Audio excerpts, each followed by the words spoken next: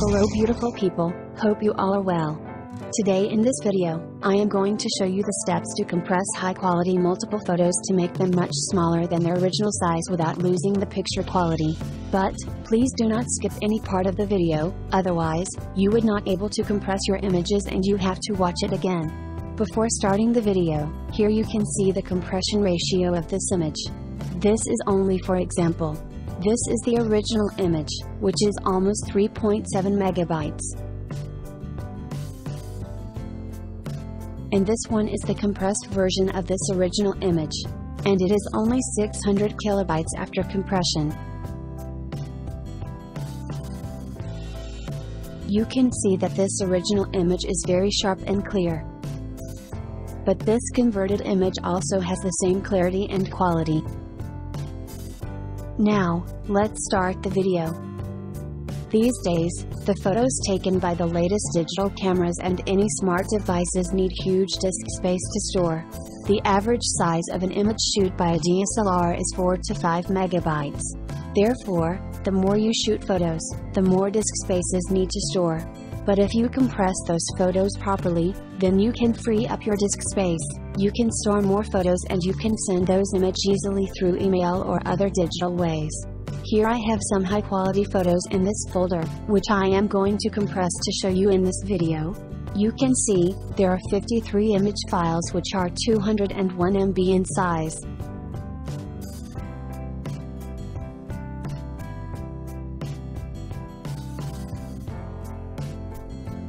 You can look at these photographs in this folder.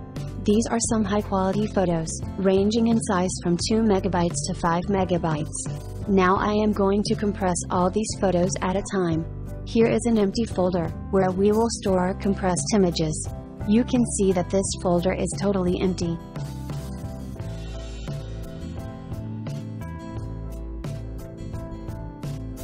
There are several ways to compress large images. Today we are going to use a lightweight but very powerful software to compress our images. It is one of the best image compression apps called Caesium. It supports multiple image compression simultaneously. And most importantly, it is 100% free. Let's see how to compress images with Caesium. First, download and install Caesium's latest version on your PC. The download link is given below in the description of this video. I have already installed it on my PC, so I am directly going to open the app. This is the dashboard of the software, which looks very simple and clean. To add photos for compression, just click on this first folder icon and then you add multiple photos by selecting them using the mouse and the control key of your keyboard. You can clear all photos from the app dashboard by pressing this clear list button. But if you want to add all the images from a folder at once, then you have to click on this add folder icon. As we are going to compress all the images of our folder, we will select this add folder option. Just click on the add folder button and find and select your folder.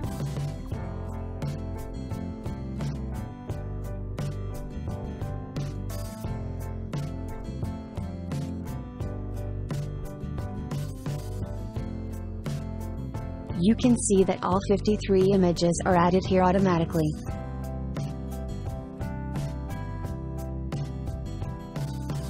After adding the photos, you have to set the image quality here. You can adjust the number by dragging this slider or you can also set it manually.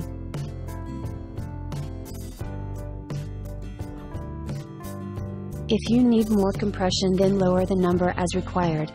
For our test, we will set the number at 20. Then check this box same for all by clicking on it. And then click the set quality button. After that, we have to set the output folder. I have already created a folder on the desktop to keep the compressed images. You can choose any folder or location to store your photos.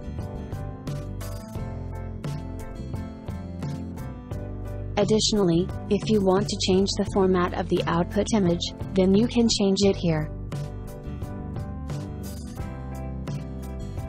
Now just click on the compress option and wait for a few minutes to complete the compression task.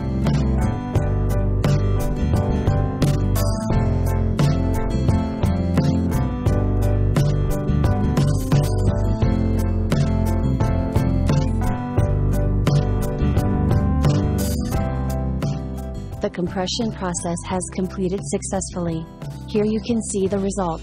All 53 images are compressed and this saved almost 180 megabytes. Let's see if the compressed images have the same quality as their original images and see how compressed they actually are. You can see that there are all the 53 images are present. If we check their properties, you may also notice that the total size of the compressed images is only 21 megabytes, which is only 10% of the size of the original images. If we open an image, you can see that these pictures look the same as the original pictures. There is no loss of photo quality.